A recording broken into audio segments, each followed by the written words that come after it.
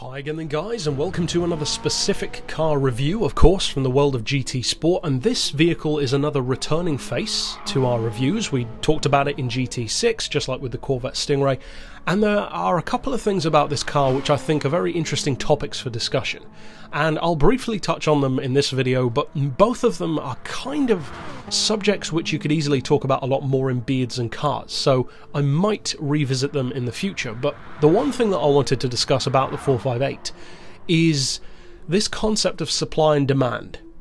What am I talking about?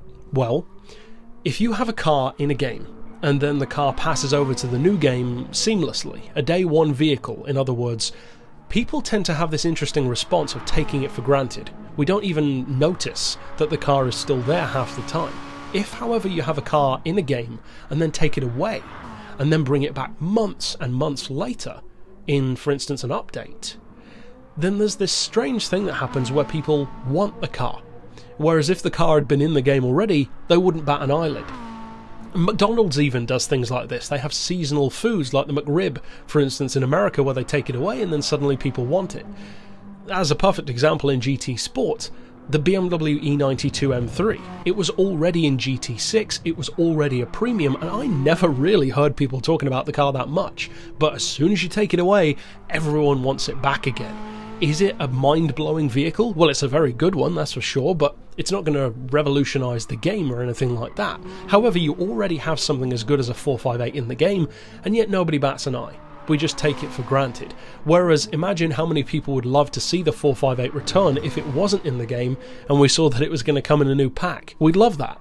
That's the funny thing about the way people treat things, not just in a game, but pretty much with everything in life. You only appreciate something when it's gone. And that's kind of unfortunate, even other people, in fact. Now, as far as the 458 specifically now, being in the game from day one, easy to take it for granted, but what if you don't take it for granted? What if you actually use the car? Because at 283,000 credits, it's actually not that expensive for an exotic. It's a little bit more than a Porsche GT3, it's a little bit less than a Huracan, so I would say it's pretty well placed.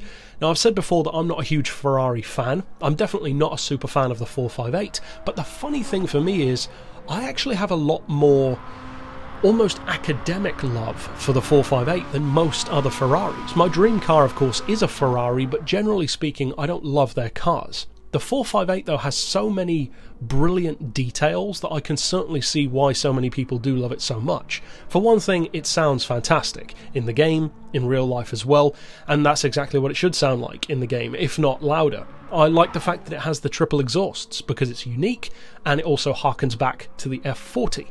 But above all else, and this is the second thing that I wanted to discuss, a very interesting theoretical conversation about why certain cars are as good as they are. Because I've had this theory for a while that the best mid-engine Ferraris, not just in terms of how quick they are or how competitive they are, but in terms of driver enjoyment and how much people love the car. There are two in particular, the 458 and the Enzo. And if you look at the design of both of those vehicles, they share something very interesting in common. And I believe I have talked about this before on the channel, and it's what I would call a nose-heavy design.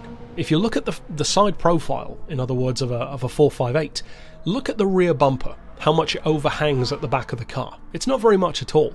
If you look at the front bumper, it actually protrudes quite a lot over the front end. Likewise with the Enzo, the rear bumper is relatively short, but it's got this long nose cone. And it's not just Ferraris that do that, even the noble M600 has a very similar shape to a Ferrari 458, but with a slightly longer back end.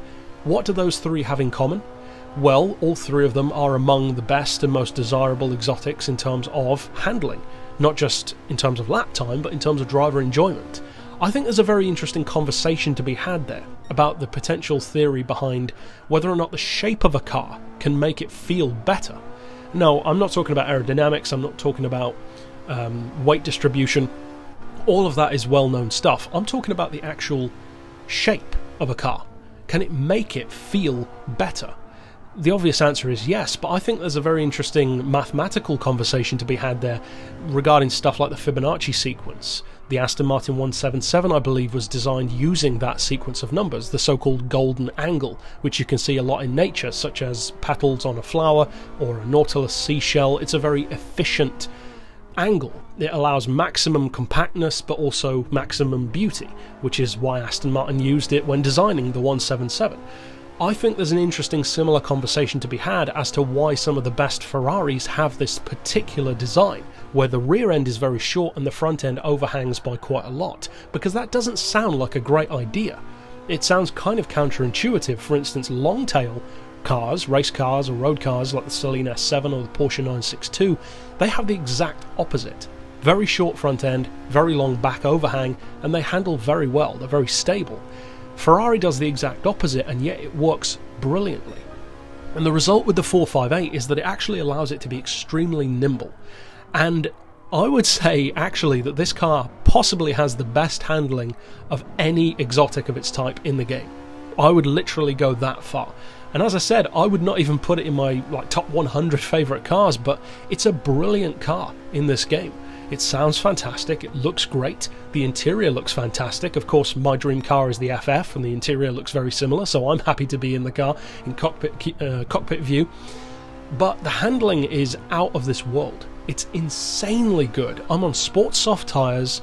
I haven't upgraded the power at all, I don't believe, on this car. I might have actually reduced it a little bit.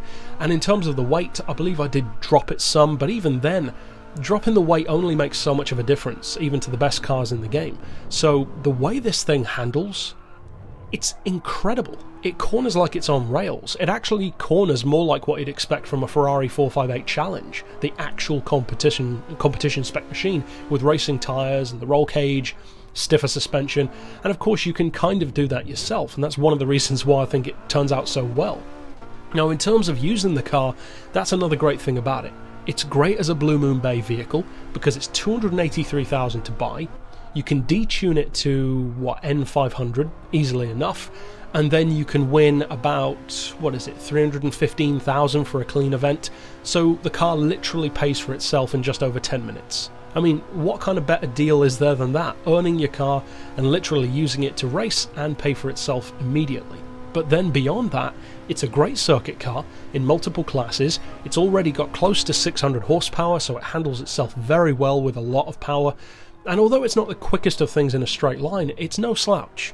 It's the kind of car that I would recommend mostly for a combination of very tight technical circuits, potentially even city tracks, but in particular tracks which are kind of that middle ground. Something like Lake Maggiore, or Laguna Seca, if that was to come back, or Ascari. It's a perfect car for those kind of circuits. So overall, I think it's a very interesting observation that cars with that kind of design can be so good. Again, mentioning Ascari, the Ascari A10 has a similar design as well, relatively short rear bumper and quite a long front bumper in comparison. Very interesting, but that's a discussion for another time. For now, I'll say the 458 is a brilliant performance car in GT Sport. I like it way more than in the previous game. It sounds good, looks good, handles incredibly well, and all round it's a brilliant car that you should definitely own and definitely try out, if not use regularly. So overall, that's it for this review. I might even do a tune for it tomorrow, because for those who haven't experienced this kind of handling, I want you to. It really does handle that well.